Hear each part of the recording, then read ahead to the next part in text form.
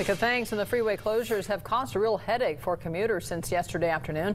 One woman was turned away from going south on the I-5 and then again on eastbound 58. We're joined now by 23 ABC's Grecia Aguilar in our live center with her story. Grecia.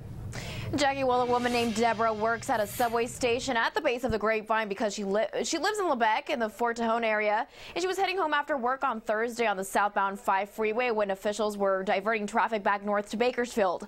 Deborah says she then headed towards Tehachapi to get around the closed-off freeway.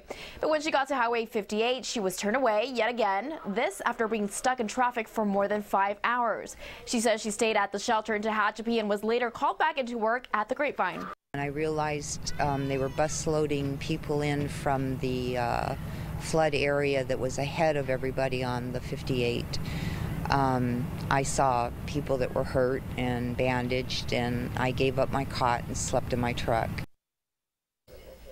And again, officials have reopened 2 lanes of the southbound 5 freeway for the first 3 miles at the Grapevine, and then after that, all of them are open. In the Live Center, Grecia Aguilar, 23 ABC.